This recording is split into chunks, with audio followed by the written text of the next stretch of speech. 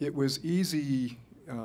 even from the beginning, to know that registries and registrars and so forth should be a part of ICANN and should have a role to play in the decisions that it made. But it was not at all clear what, if any, role individual Internet users, what has come to be called the at-large, would be represented. And if we go all the way back to 2000, ICANN actually conducted what was the first and very definitely the last open election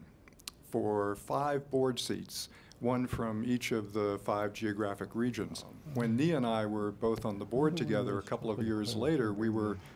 2 of the originally 5 and ultimately winnowed down to 3 members of the Evolution and Reform Committee that was tasked with carrying out the consequences of what our second CEO, Stuart Lynn, had identified as an organizational crisis that was going to prevent ICANN from continuing to fulfill its mission. Alejandro Pesanti was another member of that committee, as were Hans Kreienbrink and Phil Davidson. And we had to tackle the issue of the at-large because, of course, we'd had this election and it was widely considered to have been less than a resounding success,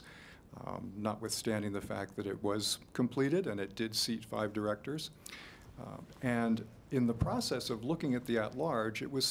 there was almost a rebound from the election experience. And it was not until